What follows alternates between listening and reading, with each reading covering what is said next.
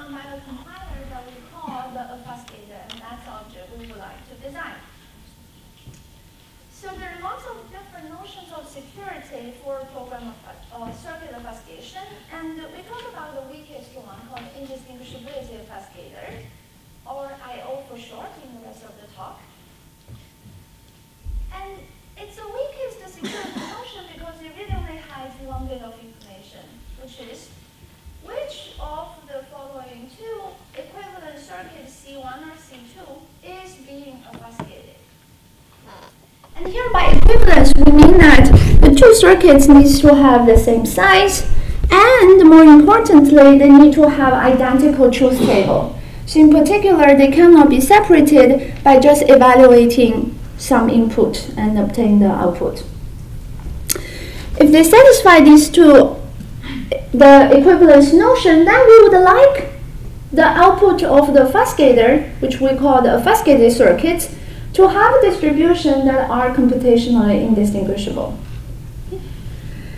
And since the proposal of this notion, I/O, in 2001, it has been a long-standing goal in cryptography to actually achieve this notion.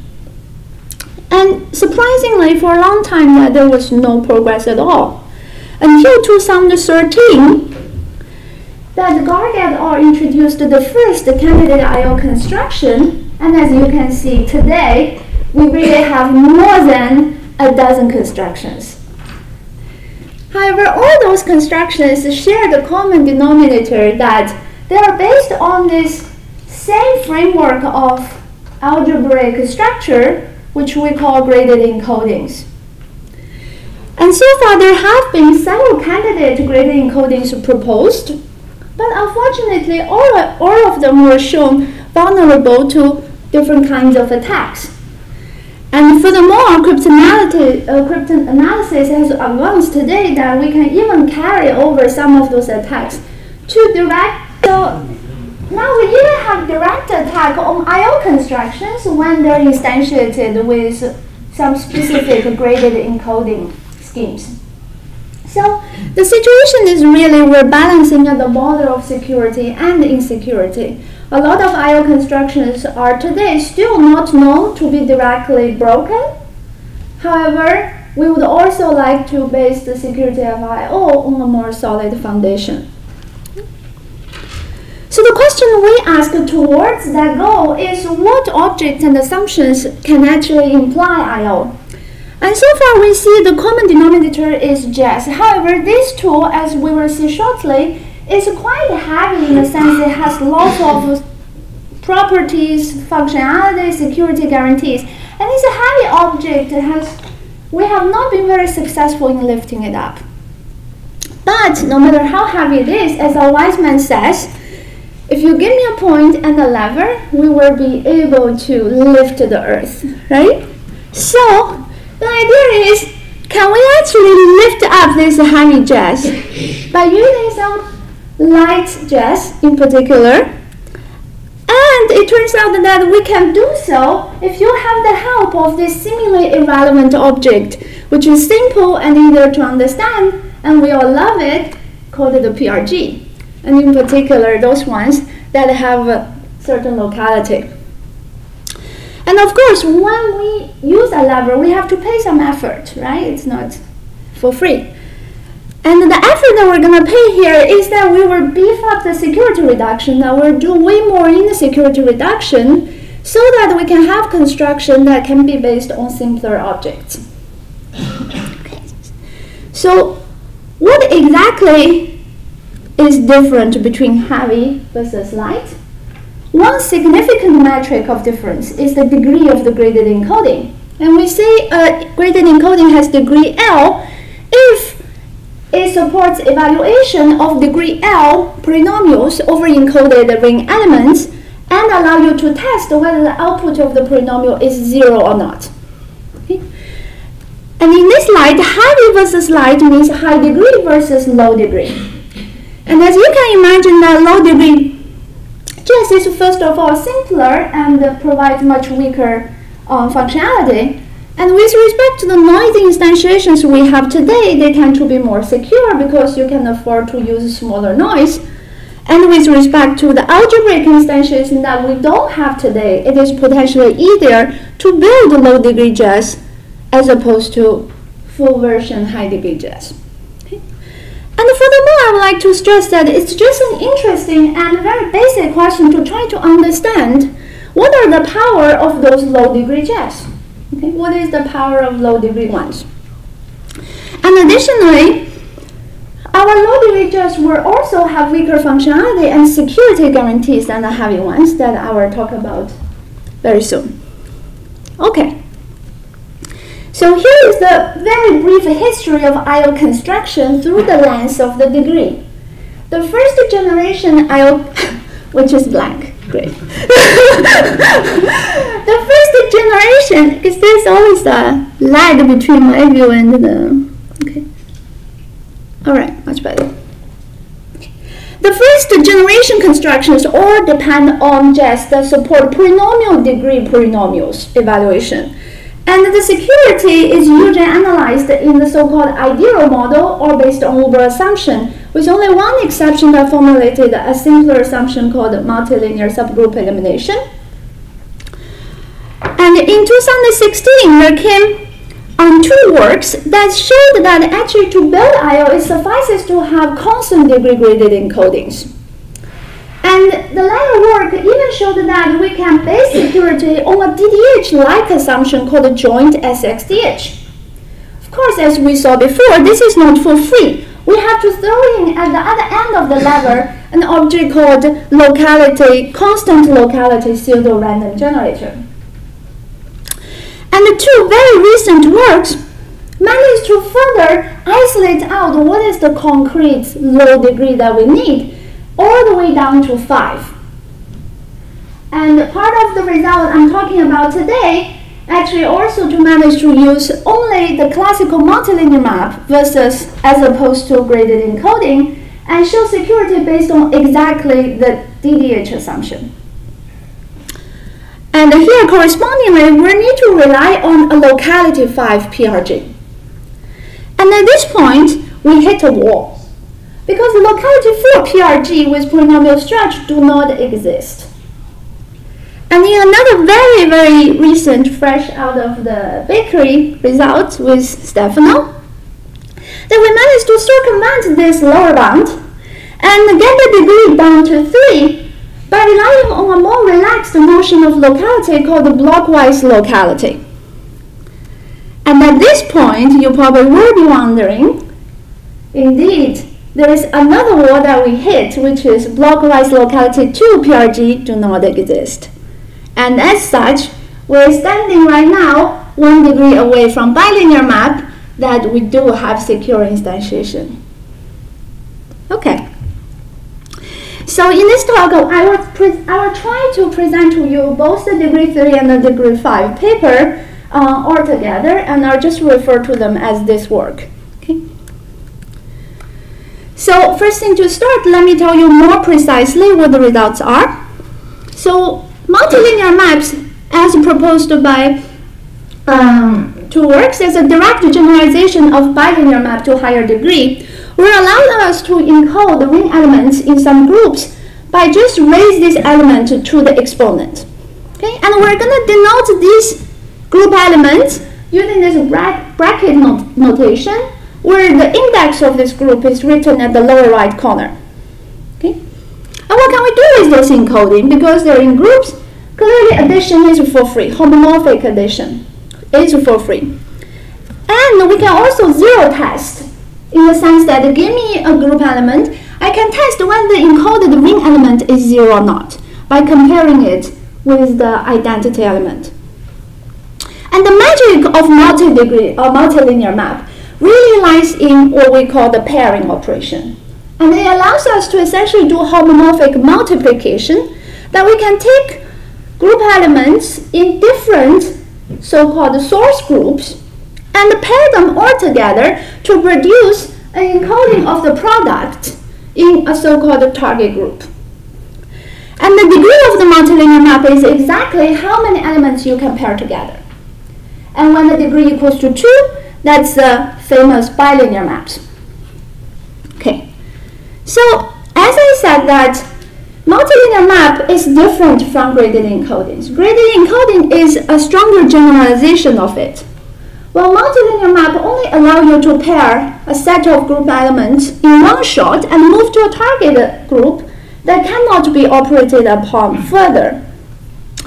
Graded encoding allows us to do kind of a graded multiplication. Now you can actually do multiplication just between different group elements and get another group element that can be further paired with other elements. And this in particular allows you to evaluate a wider class of circuits that have layers of addition and multiplication. Furthermore, only at the highest level. Yeah. And furthermore, in graded encoding, there's this notion called parable labels, in the sense that only two encodings that are kind of encoded in groups or labels that are suitable, compatible with each other, can be paired together. And what this allows you to do is essentially that you can, through engineering what labels different elements are encoded under, you can control what are the set of polynomials that just cannot be evaluated. Therefore, it really provides more power supporting both functionality and security. And nevertheless, this is not what we're going to use. What we are going to stuck with today is multilinear maps. Okay. In terms of the assumption, I said we rely on the DDH-like assumption called SXDH. And what it is basically DDH should hold in each of the source group. In particular, for any source group you choose, the encoding of a DDH table, AB, should be indistinguishable to encoding of all random and independent elements.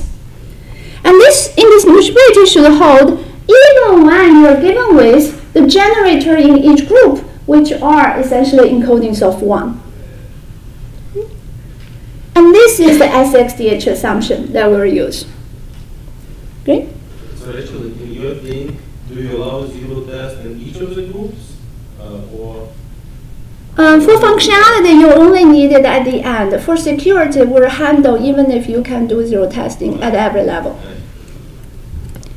So, the main theorem that we achieve is there is a construction of I/O from degree D linear multilinear map, assuming sub-exponential SXDH assumption on the multilinear map, and sub-exponentially secure locality D PRG, and the sub-exponential RWE. And you can freely substitute the locality D PRG with a PRG that has blockwise locality. And since everything has sub-exponential security, I'm just gonna ignore this issue in the rest of the talk. Okay? So, what are those blockwise local PRGs? Well, local PRG we're all very familiar with.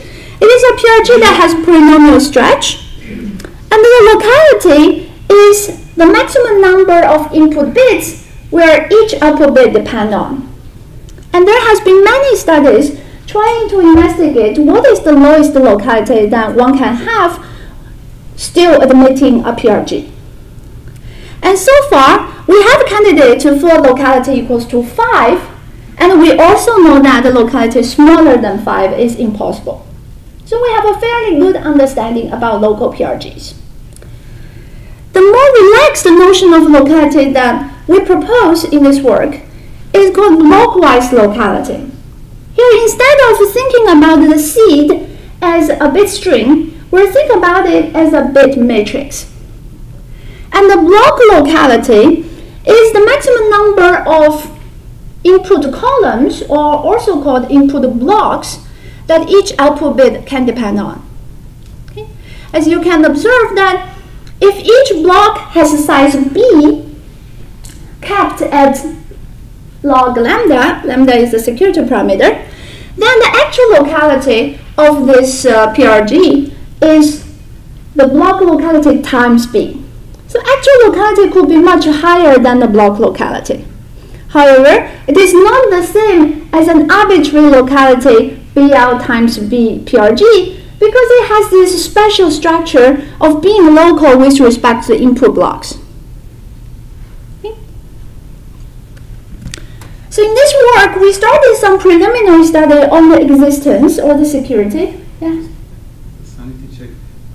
What other constraints? Yeah, why can't you put all the seed in one block? That's basically what I'm asking. In one column. Because of logarithm. Because then we don't know how to use it. So what other constraints do you have? The constraint is that each of the block size is at most log lambda. Okay. Yeah, it could be order log lambda, but not beyond. Okay. So we started some preliminary study on blockwise local PRG, and the most natural candidate that you can think of is just use Goldberg's local functions and replace each input bit with an input block. As simple as that. And such PRGs are parameterized with a bipartite graph with degree BL that indicates the input-output dependency graph and a vector of predicates where the ith one is the predicate used for evaluating the ith output bit. And this is actually a somewhat high locality predicate that can depend on B times BL number of input bits. All right.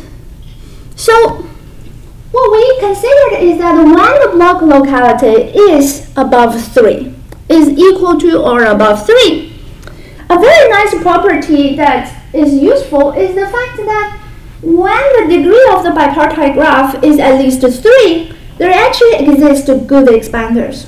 And here the concrete notion of expansion we want is unique neighbor expansion, but I won't go into details. Okay, just think that we have good expansions. And this will lead to the fact that we can have blockwise locality 3 small bias generator or PRG that resist all linear attacks.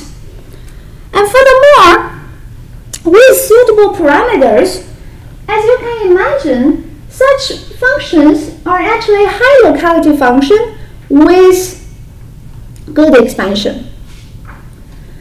And this type of functions have been previously assumed by Appelbaum and Rakoff to be one-way and pseudo-random. Okay. And furthermore, we can also show some harness amplification result with respect to these blockwise local PRGs. I'm not going to go much more detailed than on what we have on blockwise local PRG. The biggest question you probably is asking is, okay, so what about locality 2, right? And it turns out that when you have when the degree becomes 2, we do not have graph with unique neighbor expansion anymore. And as a result, what we can show about the case where the block locality 3 disappear, except from some harness amplification result, and it turns out that actually it just does not exist. Okay, so the attacks are quite cool, and please tune in for the next talk for the concrete attacks. Okay, and as you can see, that there's a little star at the end, and what this star really says is that so far there is still a very tiny window of expansion that are not ruled out when you have suitable parameters. But this tiny window expansion is also not known to be sufficient for I/O. Okay. What is this window between 2 and 3? Well, this window is not between 2 and 3. The window is about the expansion, right? So it could be 1.5 or whatever. It's more nuanced than that. Yeah. Okay.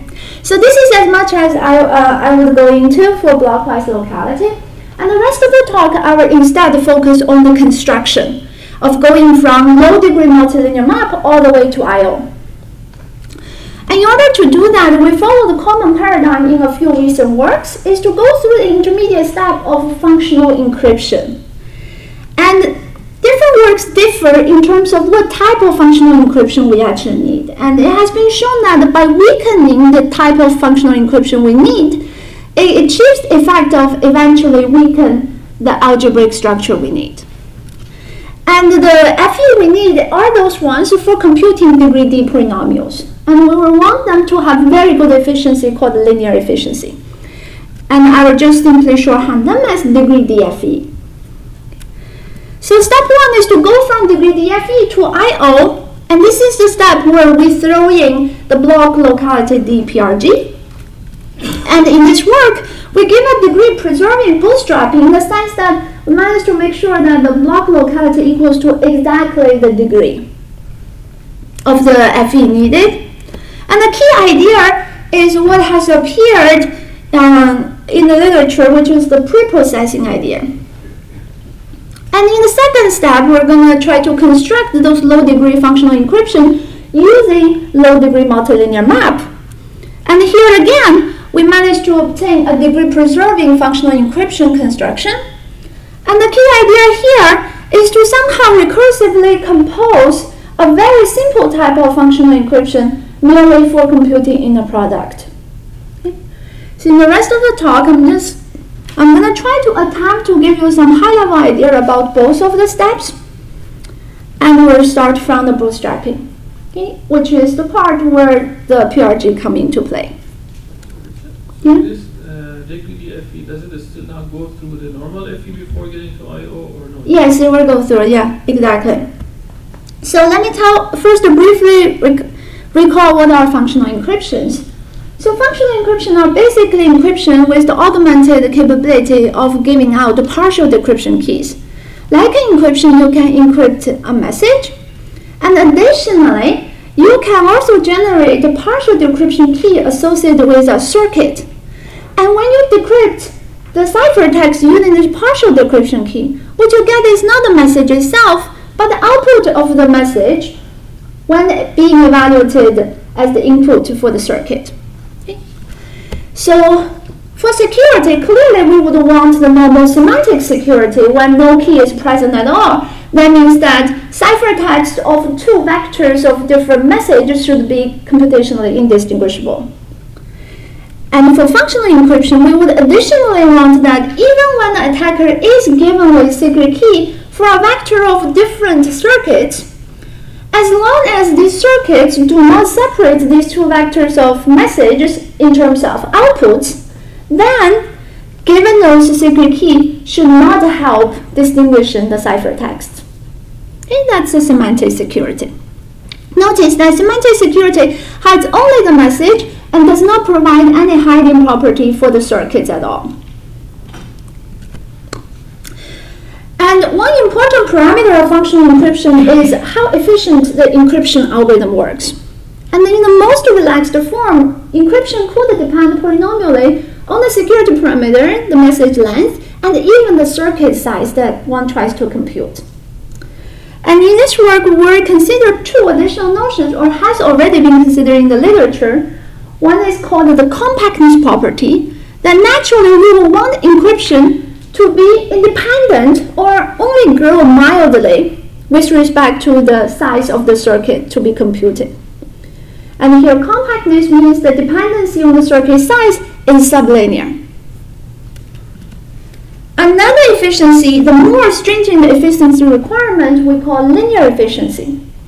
Here encryption not only do not depend on the circuit size at all, but in fact also depend linearly on the length of the message. Okay. Alright, so to not confuse you, we'll only look at compactness and linear efficiency. And linear efficiency will be associated with those degree DFE, and compactness will be associated with those FE for NC1. Okay, so coming back to bootstrapping from low degree FE to IO. Yes? Could you redefine the linearity again? Yes, you can just look at it. Encryption time depends linearly on the message length and polynomially on the security parameter. So it's important about time. It's about time, yeah. I don't think it's that important. If you just restrict the ciphertext size, it's fine too. The size. the size of the ciphertext. Yeah. Okay. So the bootstrapping will start, as someone has already noticed, from the recent work where we can actually bootstrap from FE for the bigger class of NC1 all the way to IO. So therefore, what we essentially want is a kind of lifting up for functional encryption from this simple class of degree D polynomial computation all the way to the more complex NC1 computation. And a couple of results in the literature managed to achieve this, and they introduce kind of progressively new ideas in this step in order to minimize the degree of the functional encryption that we need to start with.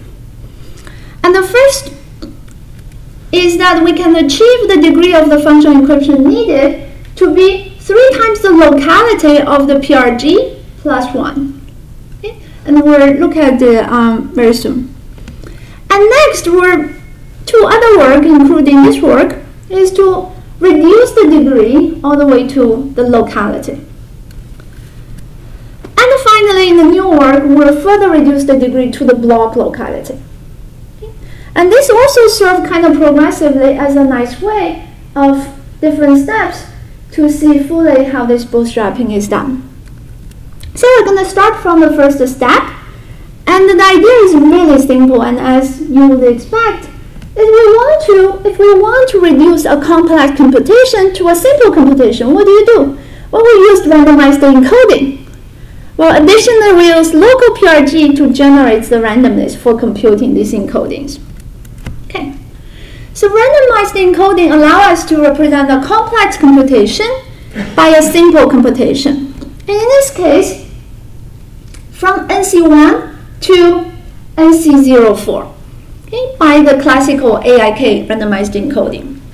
And because the encoding is in NC04 means every bit in the encoding can be computed with only locality 4. In other words, you can view this randomized encoding procedure as a degree 4 computation. And importantly, this fact will become useful later, is that it actually has degree 1 on the input bits and have degree 3 in the random bits. So, if I want to construct FE for NC1, where the only thing I have is FE for very low degree computation, well, the most natural thing is to instead try to compute randomized encoding. So we'll actually publish a ciphertext with the input and the randomness for encoding, and produce a secret key which computes the randomized encoding. And because the randomized encoding has super small degree, it suffices to start with, in fact, just a degree 4 functional encryption. The more tricky part is the compactness requirement. Remember that eventually we want to get FE for NC1 that is compact. And what that says is I want the encryption time to be sublinear in the function size. So what is the encryption time here? Because the tool that we use, degree DFE, has very good efficiency, linear efficiency. The encryption time is linear in the input size, which is the length of the input and R. Okay? And in order for it to be sublinear, there's a partial constraint on the randomized encoding we need. What we need are those randomized encoding that are randomness efficient. The length of the randomness should be sublinear in the size of the function it's trying to encode. It's not obvious why we have that, and in fact we don't directly. In the rest of the talk, I'm going to start to ignore the polynomial factors. And this is where the PRG comes into play. So Rachel, maybe before the PRG, is it because you just have indistinguishability security on the encryption? Is this like, would this be secure? Because like, it's not like if x is x and x prime, or f of x equals f of x prime in the randomized encoding. Right, but we only want one key FE. I see. So yeah. That this is a simulation secure one. You mean the degree D? The degree D is not a simulation secure one. That's true. It's not exactly the actual function will be more complicated. You will have to use those Trojan style method to embed the randomized encoding. But let's just ignore it for this talk. I will not go into that completely. Okay, so there's some other stuff. It will increase the degree by 1. But yeah, there's some other subtlety. All right, but let's ignore that.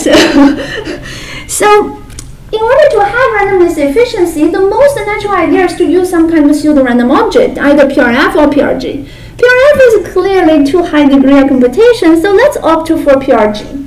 So we're going to use R, which is the output of the PRG on some seed, with the hope that now the actual randomness is just the seed itself could be much shorter. Okay? And therefore, ciphertext will encrypt X and the seed S, and correspondingly, we will publish the secret key for the function G, which will compute the composition of the PRG and the randomized encoding together, and evaluate the encoding using the output of the PRG.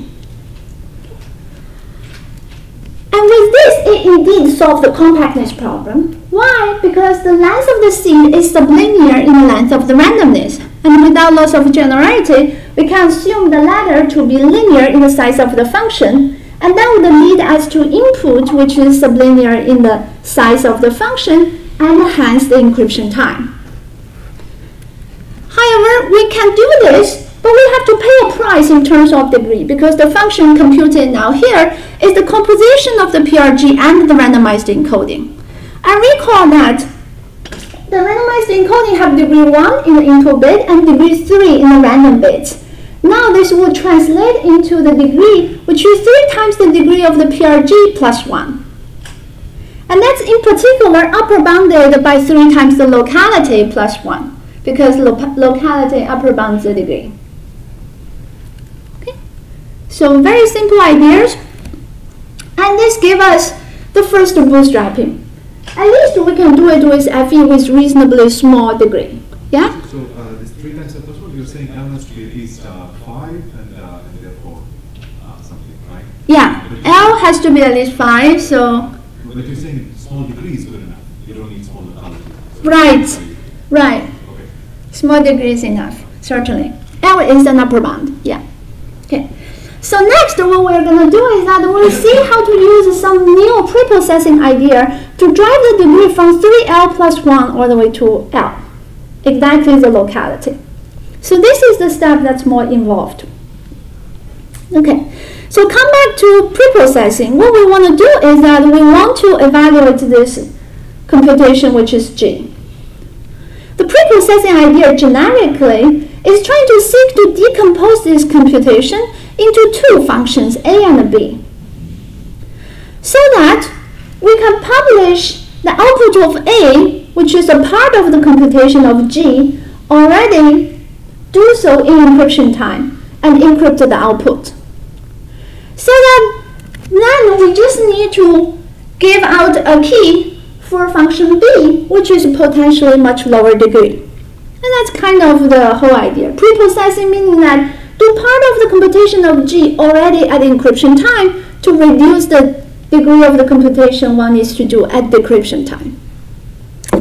Subject to 2 constraints. One is compactness, means that the output of this A that produced the message to be encrypted should be sublinear in the function size. And the other is the degree. We want the degree of B to be very low. So to see whether this is possible, let's start with a very trivial idea. Well, we know that randomized encoding is degree 1 in input X and the degree 3 in randomness, meaning that the function G can be written as a huge sum of all those monomials that have this form. And let's first think about how can I kind of preprocess away this multiplication with the input bit X. And the most trivial idea is I have to do this multiplication with X at some time, and let's try to do it as encryption time. So we'll encrypt, additionally, the tensor product of X and the seed S. And correspondingly, the key that we publish will need to be for function B that first of all should compute the correct output of G given the tensor product of X and S. And additionally, the degree should be 1 degree lower than the degree of g, because we no longer need to do multiplication with x. Does it make sense? Okay, so whenever you have to compute a monomial that starts with some xi, replace this xi with an appropriate element in the tensor product, and that will make the degree 1 less. So is this still compact? Well, let's look at the output of the function a. Is that the key thing is that here we have this tensor product. However, because the input is always going to be polynomial in the security parameter, it only increases the length of the seed or increases the input length by a polynomial factor. And therefore, the whole thing is still sublinear in the function size. So compactness is good. Okay? So hopefully now you see that it is possible to preprocess away some of the computation. However, clearly, multiplication with x is only degree 1. What we really care about is to preprocess away the multiplication between different seed elements. So you can try to play with the same idea and to say that, well, let's just reduce degree by 1 first by pre-computing S tensor S. And that would allow us to reduce degree by 1, indeed. However, compactness becomes a problem.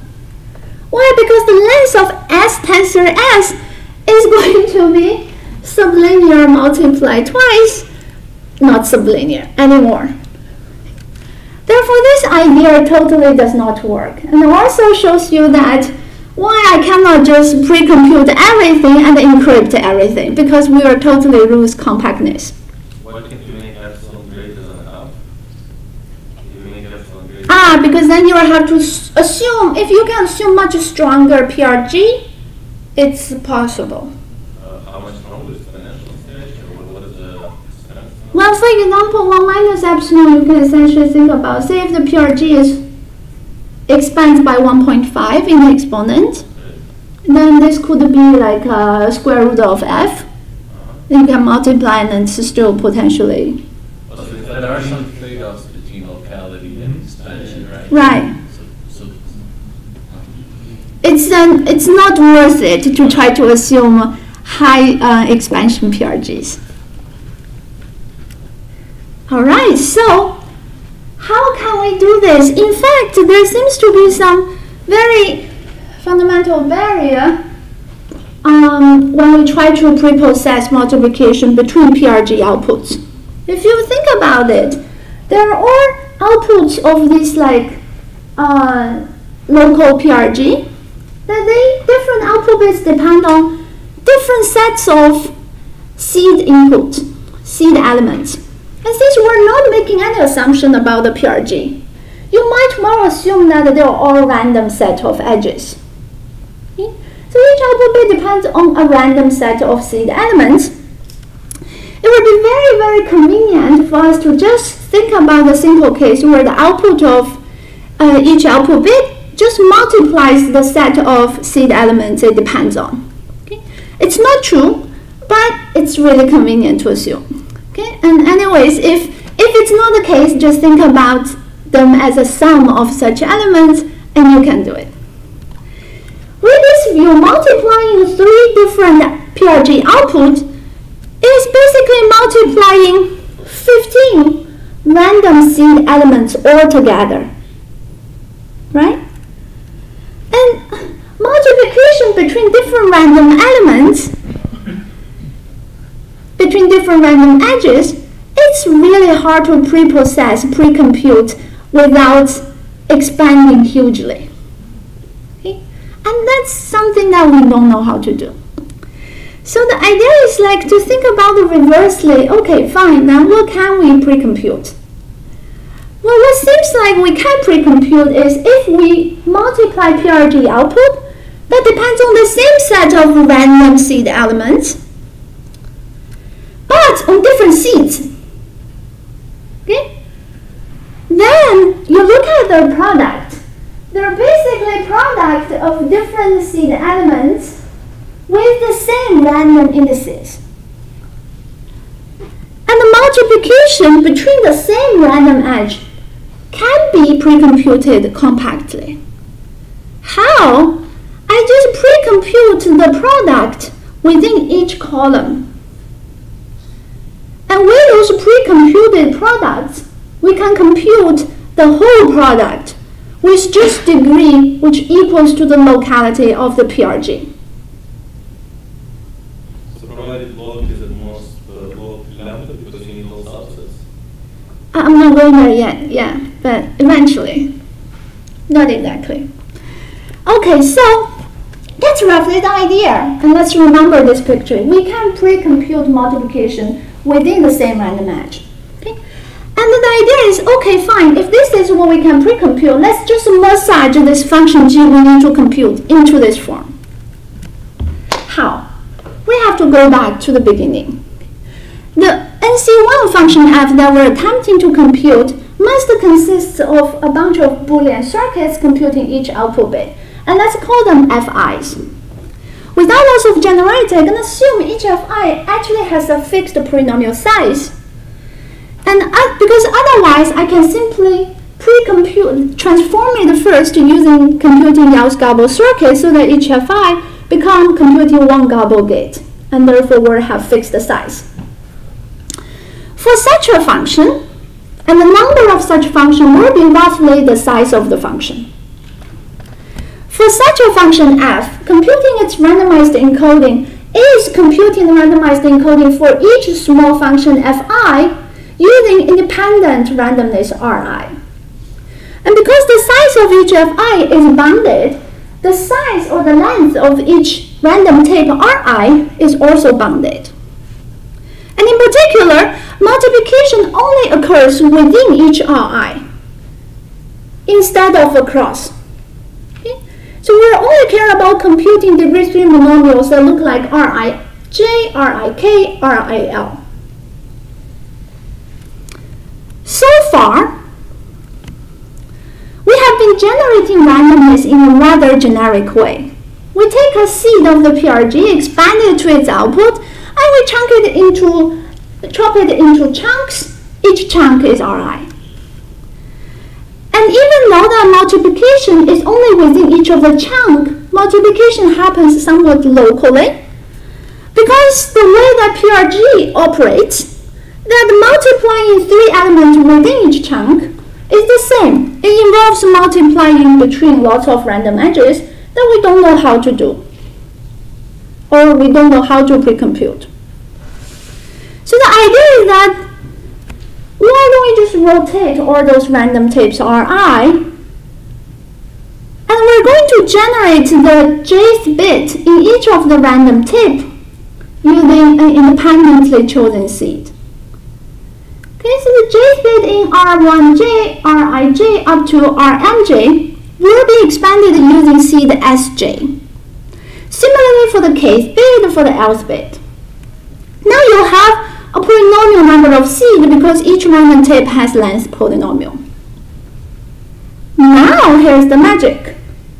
Since multiplication happens within each Ri, now the corresponding to multiplication between PRG outputs with the same random edges to different seeds.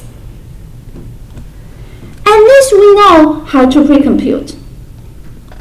Namely, we're going to pre-compute all the degree 3 monomials over each column in all the different seeds. And from them, all the multiplication happening within each Ri can be computed using just the locality of PRG. And we have to double check that the compactness is not destroyed, in the sense that the number of monomials that we need to pre-compute is still sublinear in the function size. And this is the case because the size of each column is actually quite small. It's only polynomial. Therefore, even if you blow it up by cubic, it's still polynomial. And therefore, we have compactness. And this allows us to start with a Fe whose degree is exactly the locality of the PRG. And let's see now that how we can handle blockwise locality. It actually just follows simply by extending the pre-processing idea we have already seen.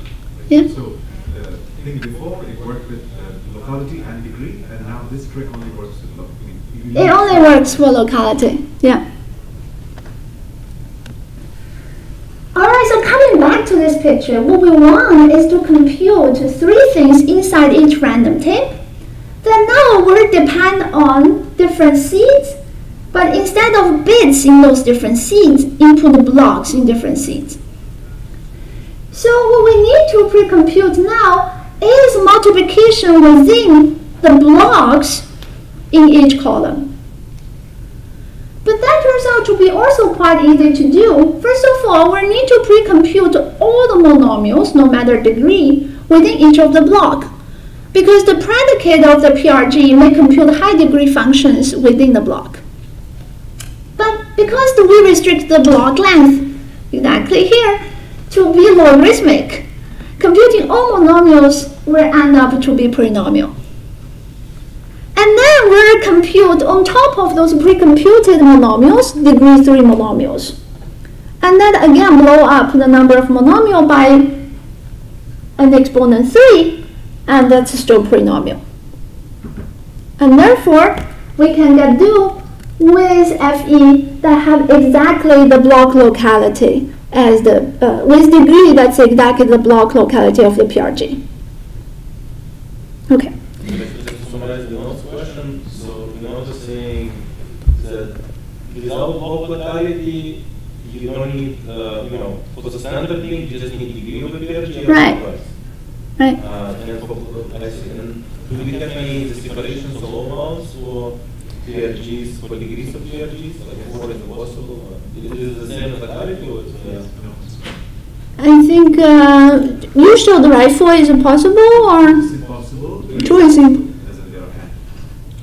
3 is possible. Okay. All right. So how much time do I have?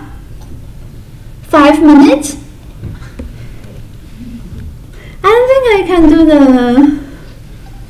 the whole thing for the next chunk. Okay, so maybe let me just give the highest overview. Okay, so given that we have the bootstrapping, the next goal is to construct those low-degree functional encryption using multilinear maps. And we want to use it the exact same degree multilinear map. So the bird's eye view. Well, let's think about how you would try to construct such a thing. Okay. We want to compute degree D polynomials. So let's, as a starter or warm-up, to just think about computing monomials of degree D. Okay, I want to, given x1 to xt, I want to compute their product. But I want to compute their product without revealing the input. So the most naive idea is to say, well, we have degree D multilinear map that exactly matches the degree, so let's just encode the different input elements inside the multilinear map. And that in particular would allow us to do pairing, and in the end obtain an encoding of the product in the target group. And from there you can test whether the product is 0 or not. So this clearly achieves functionality, at least to some extent, but the security is a big problem because multilinear map does not necessarily guarantee hiding of the input. In particular, you could test whether x1, x2, any of the input element is 0 or not. And also, if you want to rely on only weak security assumption of the multilinear map, then it is even worse, because if you recall, the SXDH assumption only gives you a certain security guarantee when the elements being encoded are somewhat random or completely random. So this does not hide the input at all. So one way to achieve security or to hide the input, as used in previous work, is to kind of throw in a different cryptographic primitive that will guarantee security. For example, randomized encoding. So idea in our previous work with Vinod is that instead of trying to give you encoding of the input directly, What if what is given out is just an encoding of the randomized encoding itself of this computation of computing the monomial? Well, if you obtain an encoding of the randomized encoding, you can still use the pairing of multilinear map to evaluate this randomized encoding, and therefore obtain the output. And additionally, security becomes trivial because it just follows from the randomized encoding hiding property that it hides the input. The less trivial part is how do you reach the point where the randomized encoding is produced.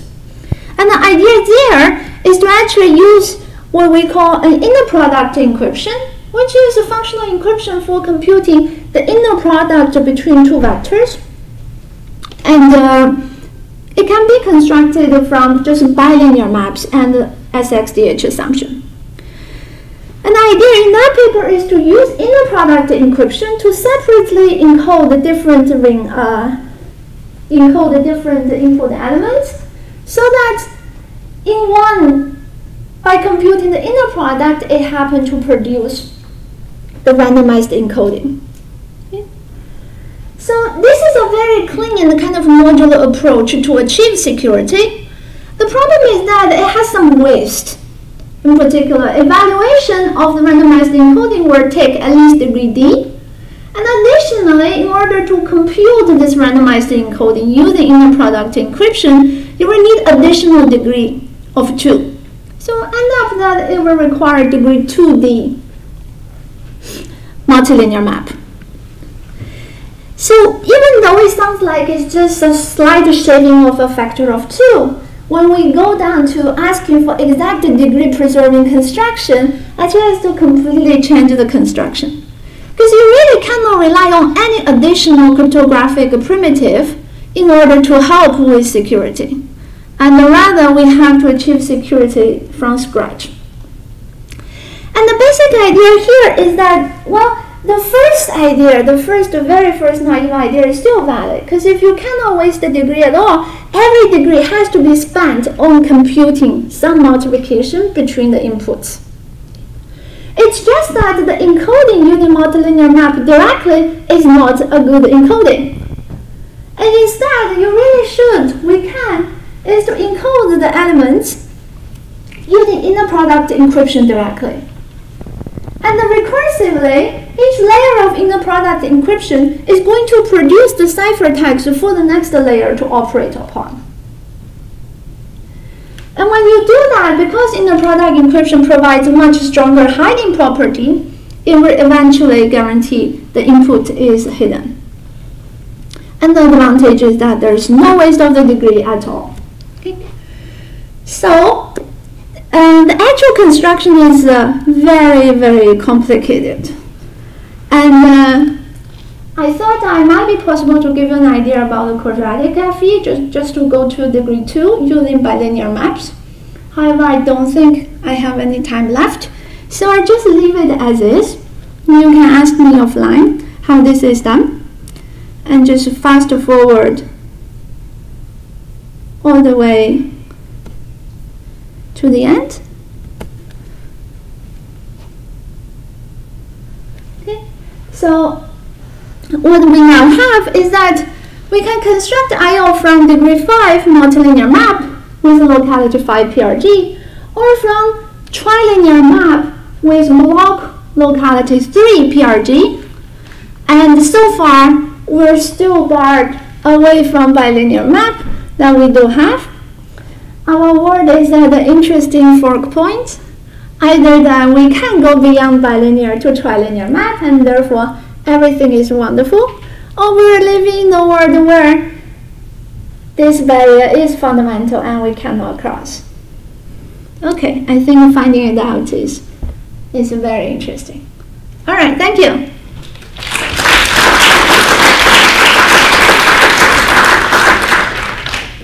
So we have time for a couple of questions, maybe while sets up. Do you have a conjecture which world we're living in? I'm a positive person. I want to conjecture we live in the world that we can do everything. Yes, of course. That's the first thing one should try to know. Why not?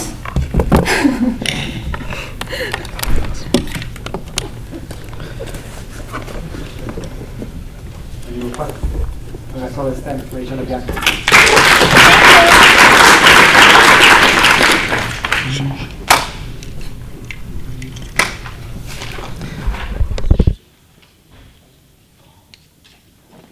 So now we have not giving us the other side of the coin on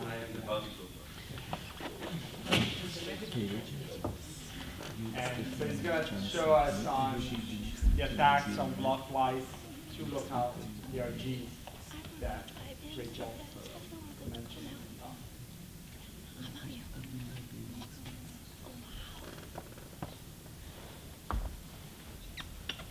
Thanks, Rosario, and everyone else, Shai, Zed, Tom, everyone else who was there for me. So this is an attack on one of the instructions that one of Rachel and Stephanos given, namely the projection instruction IO from Bible and certain PRGs. Please work with Alex, who is place your hand. Excellent. Okay, so Rachel told you a great deal about obfuscation, about history. I don't want to go too much into it. I just want to say, this is the oldest